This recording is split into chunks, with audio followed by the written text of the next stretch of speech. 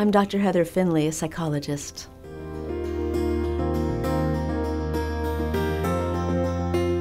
If nothing changes, nothing changes.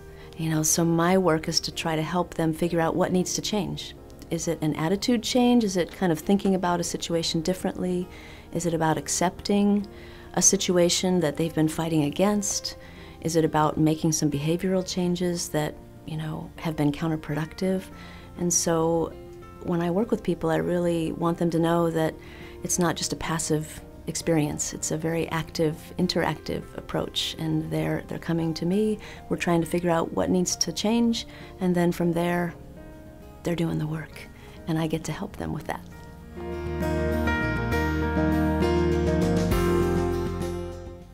I've got a pretty rewarding career because when I work with people, I get to see amazing change.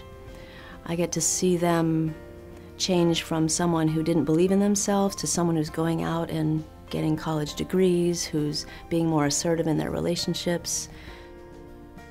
I get to see people who were insomniacs now have restful nights, and it kind of transforms how they live their lives.